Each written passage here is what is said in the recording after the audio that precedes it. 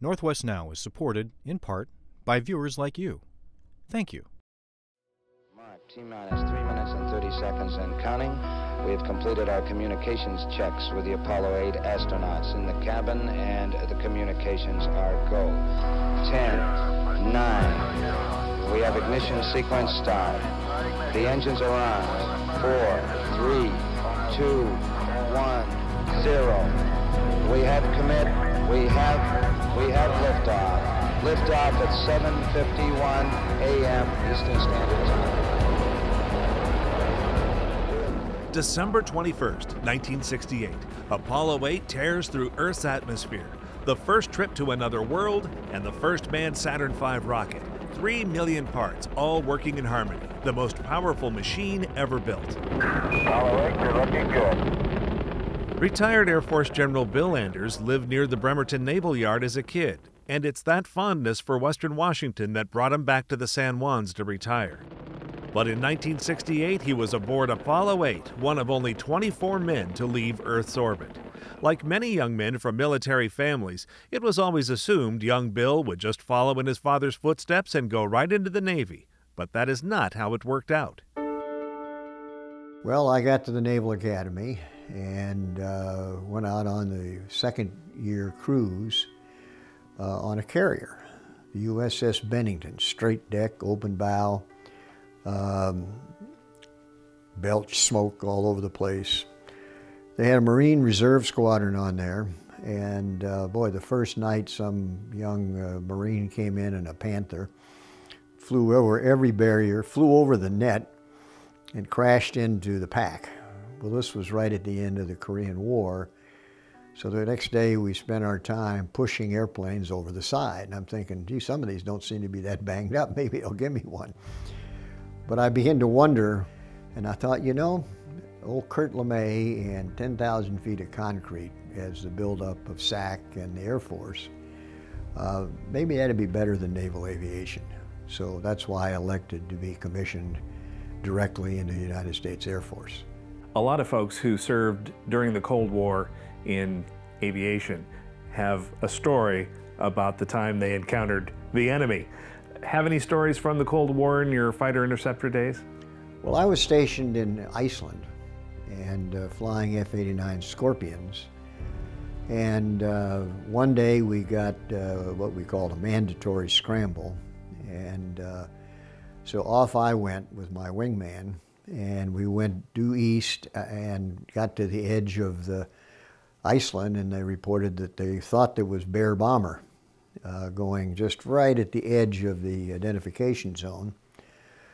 So I went into afterburner, came up alongside of him, and these guys were looking out the windows, waving, and but I couldn't resist giving them the finger. And I mentioned to Tom Cruise in Top Gun that I was the first guy to do it. Anders loved the 1,000-mile-an-hour thrills found in the cockpit of planes like the F-101 Voodoo. Anders knew NASA wanted test pilots, but Command sent him into a master's-level nuclear engineering program instead, only delaying his relentless push to become a test pilot. So I was applying like mad for test pilot school when I heard over the radio, driving home from work one Friday afternoon, this announcement that NASA was looking for a new group of astronauts. I really didn't pay that much attention until I realized the guy saying, well, a test pilot would help, you know, and then blah, blah, blah. He said, or you can have an advanced degree in engineering. So I whipped my Volkswagen bus off to the side, waited for the 15-minute news cycle, and wrote down the address for NASA. Anders applied, but was supposed to go through an Air Force selection process first, where none other than General Chuck Yeager was making the selections, and was also under the impression that he was the only point of contact with NASA.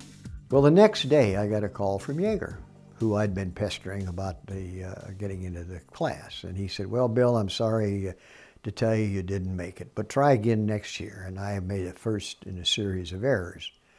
I said, well, Colonel Yeager, I got to tell you, I got a better offer. That was a mistake.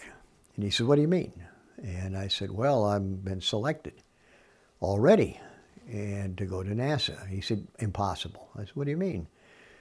And he said, because I sat on the Air Force screening board, and all the forms that came in, if the guy wasn't a test pilot, we threw him out. Well, that kind of made me mad. I said, well, sir, I said, you know, maybe that's the case, but it must have been the other letter I wrote. He said, you went around channels, I'm going to have you kicked out. Slammed the phone down. I thought, uh-oh, now I'm in trouble. Now, I didn't realize that the NASA astronauts and the boss, Deke Slayton, really didn't like Chuck Yeager. And so I called Slayton and told him, well, that locked me in. And so off I went, and Yeager and I eventually patched up our differences. Apollo crew director Deke Slayton eventually made Anders a backup on Gemini 11 and then a backup lunar module pilot on Apollo 11. But then disaster struck. Anders remembers that fateful day in January of 1967 when the pure oxygen in the Apollo 1 command module fueled a violent fire, killing astronauts Gus Grissom, Roger Chaffee, and Ed White. And I just happened to live right around the corner from Pat White. And so I was tagged. I'd been out working in the yard, go and tell Pat White. So I quickly changed into something clean. Drove over there, and here Pat was on her doorstep. Jan Armstrong was there, but Pat, I don't think, knew the situation. And so as I walked up the steps, maybe just by the look on my face, I think she could tell. The loss of Apollo 1 reshuffled crews and mission profiles, but there was little time for mourning. Anders' sometimes grueling training schedule continued. Well, as far as the training went, we had, the hardest part was the centrifuge.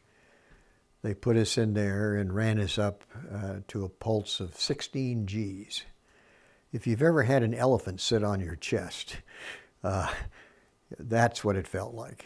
We had a little task to do, and it was like looking, most of the guys passed out. I managed to kind of look like I was looking through a soda straw, but it was 16 Gs for about 20 seconds. That was the toughest part. All the school, time, and training finally paid off. Anders got a primary crew assignment on Apollo 8 as the lunar module pilot. The training intensified, and he linked up with Apollo 11 Commander Neil Armstrong in Houston to fly the lunar landing training vehicle, which was a handful.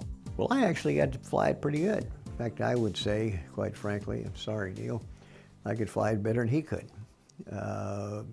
Well, for different reasons, it crashed, or Neil was on board when it ran out of attitude fuel. So they were down to one, and in looking at the records, it turns out I was the only lunar module pilot, even for the ones that landed on the moon, that ever flew the lunar landing training vehicle. Anders flew that trainer in preparation for Apollo 8's original mission, a lunar module test flight in the relative safety of Earth orbit. Apollo 6 and 7 launched in 1968, setting the stage for Apollo 8. But back on Earth, 1968 was a very bad year, with the My Lai massacre and the Tet Offensive demonstrating the futility of the Vietnam War and the assassinations of Martin Luther King and Robert F. Kennedy. While the civilian and political worlds viewed the Apollo program as a morale booster, for NASA insiders and the flight crews, it was still all about fighting the Cold War. Frank Borman is fond of saying, and accurate, that, well, Apollo was just another battle in the Cold War. It wasn't exploration. It wasn't, to invent Velcro or microchips. It was to beat the dirty commies. And so even though they've become our friends, pretty much our friends today, it was a Cold War mission. And so we were focused on doing that and worried that maybe the Soviets would beat us to the punch. That fear radically changed Anders' Apollo 8 mission profile and advanced the date by months. So Anders' lunar module wasn't going to be ready. But while he was losing one thing, he was gaining another. So when the NASA headquarters, or the NASA Johnson Spacecraft Center leadership began worrying that the Soviets were going to put one just up and around the moon, not into lunar orbit, and came up with the Apollo 8 change, which caused me to lose my lunar module, I frankly was quite disappointed. So they swapped positions, Apollo 8 and Apollo 9.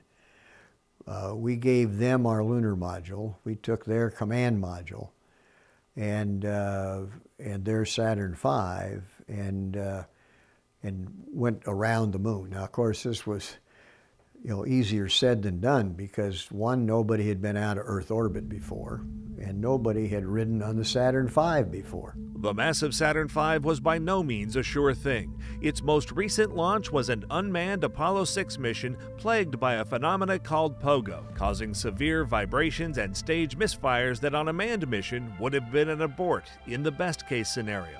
But after more testing and repairs on the ground, mind you, NASA declared Apollo 8 Saturn V man-rated and go for launch. Some called it the biggest gamble in the manned space program.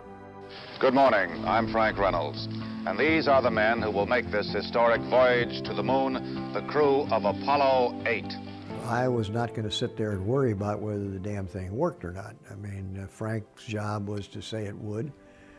And I must say, getting up at the, climbing up or going up the elevator up the gantry, I did realize that it was a big rocket and 35 stories high, 6 or 7.5 million pounds of thrust, a mini A-bomb.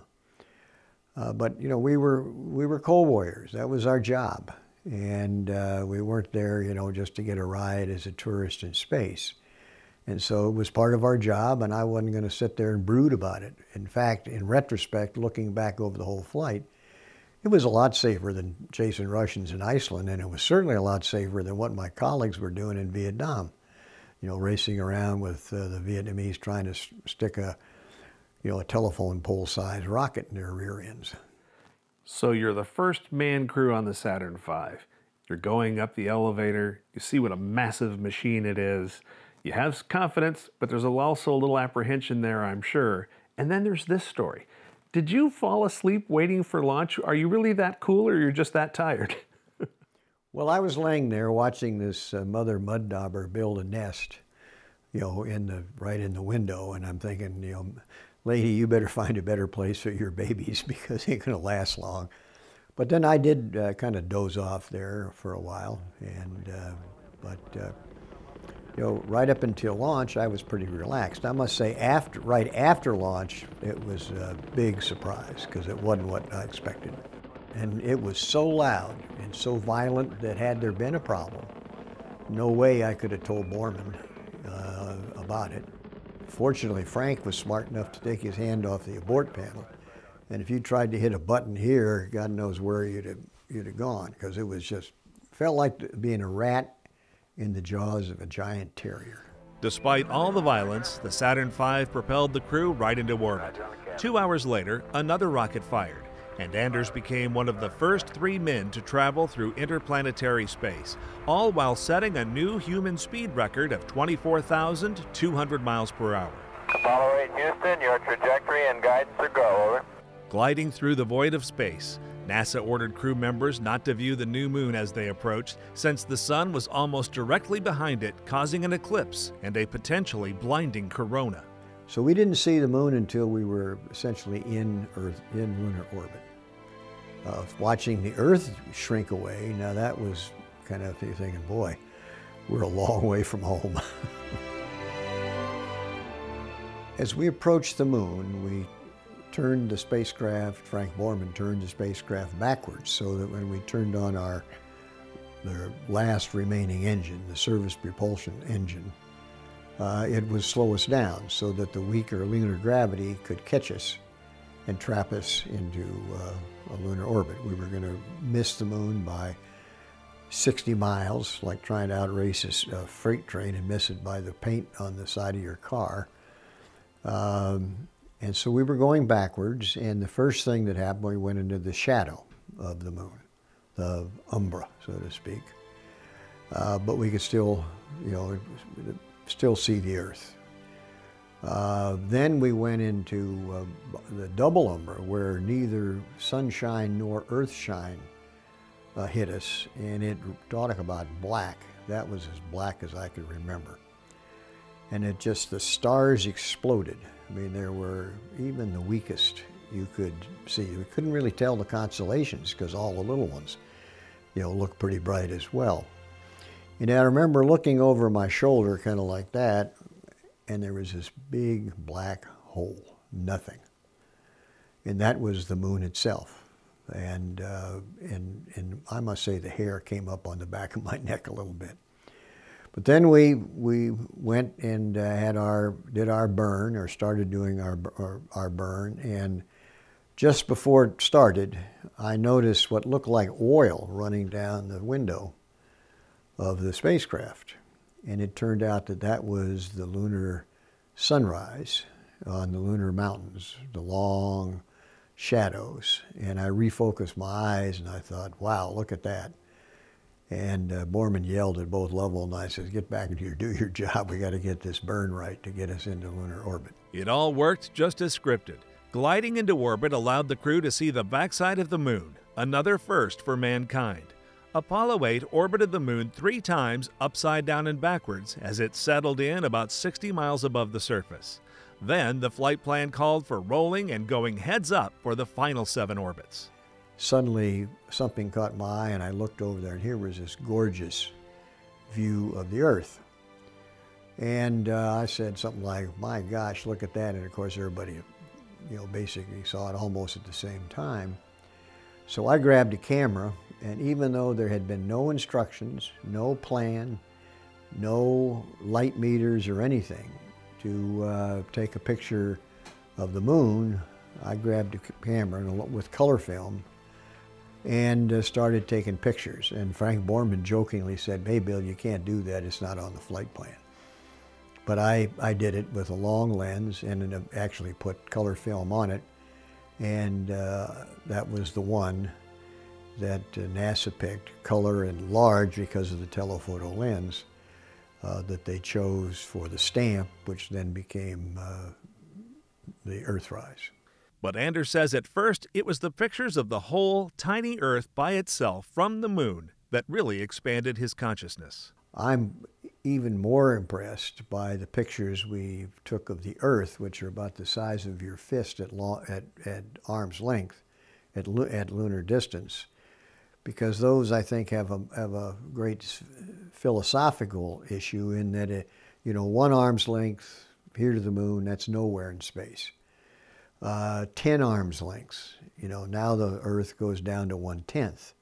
100 arm's length, now it's the size of a BB. Doesn't take much to have it go to a grain of sand, and at those distances, you're still nowhere near, say, to Mars. So when people talk about going to Mars, they're not thinking about the distance involved. And so those pictures impressed me, that one, the Earth is small and delicate. It was like a Christmas tree ornament. And yet it's fragile. And so we need to understand how to take it. So my philosophical impressions were more initially with that. But once the Apollo 8 film was developed and the images passed around, it was the Anders photo, soon after named Earthrise, that really changed everything. The Earthrise picture, particularly taken against such a stark lunar horizon, unfriendly horizon, and like Frank Borman said, miles of nothingness. That our home planet, was a beautiful place, and we really needed to treat it with care, and that really gave a kickstart to the environmental movement. And I've often thought it would be really great if we could get the world's leaders up there and see the moon, see the Earth at lunar distances. Maybe they'd quit throwing rocks and stones and rockets at each other. But there was another memorable moment to come. The mission called for a worldwide television broadcast on Christmas Eve. 1 billion people tuned in. Anders was raised Catholic, but his encounter with the vastness of the universe left him feeling less a child of God and more of an insignificant coincidence in an endless void. In 1968, though, before all that really sank in, it was his voice reading the first 4 verses of Genesis. In the beginning, God created the heaven and the earth. And the earth was without form and void, and darkness was upon the face of the deep. moved upon the face of the waters. And God said, "Let there be light," and there was light. And God saw the light, that it was good. And God divided the light from the darkness. After 10 lunar orbits, it was time for Apollo 8 to go. The ship's only remaining rocket had to fire to return to Earth. Anders says it burped a little, but it worked, causing Jim Lovell to say, "There is a Santa Claus." Then, during the glide home, possibly the mission's worst moment, when the crucial navigational tool known as the 8-ball lost its orientation. We knew exactly where we were. The ground knew even better than we. But we didn't know how we were. We didn't know whether we were this way or that way, and you couldn't sight. There weren't any real stars to see. But looking at the sun, that wasn't accurate enough, because if we were off by just a few degrees, we could bounce out and go into an orbit where we would suffocate eventually, or we'd dig in and burn up. So there was a real scramble to try to get the platform reoriented. But that was pretty hairy, because it wasn't that long before re-entry, and we could have easily burned up. That never has really made the press. I was going to say, you almost had your own Apollo 13 moment there a little bit. Oh yeah, it could have been, they made it, we wouldn't have. Back on track, Apollo 8 was lined up to be the fastest, hottest re-entry ever, and the first one at night. Anders says splashdown was a rough one. And we hit the water with the biggest belly buster you could imagine. And it hit so wave coming up, I thought it cracked the spacecraft, because all the water that had collected in the spacecraft around the pipes from sweat was now, went to the bottom and then splashed up. And Borman had a switch that he was going to throw to blow the parachutes off. Well, it hit so hard, it kind of knocked him out a little bit, and his hand came off the switch, and it didn't take long where the spacecraft then went upside down. Flotation balloons were quickly deployed to right the capsule in 10-foot swells south of Hawaii, but the splashdown ordeal wasn't over yet. But it was very rough. Poor Frank got sick. Jim and I didn't have much mercy, because we were both Naval Academy.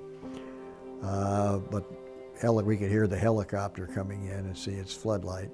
But it was still dark, and the frogmen understandably didn't want to jump in, because there were sharks. And so when sun came up, and I guess they shot a few sharks, so that didn't make the newspapers either. Apollo 8 arrived to much fanfare, ticker tape parades in Houston, and also New York and Chicago. The crew was named Time Magazine's Men of the Year. Back at NASA, Anders was named the Apollo 11 Backup Command Module pilot. But he watched the moon landing in the Armstrong house, talking the wives through the mission.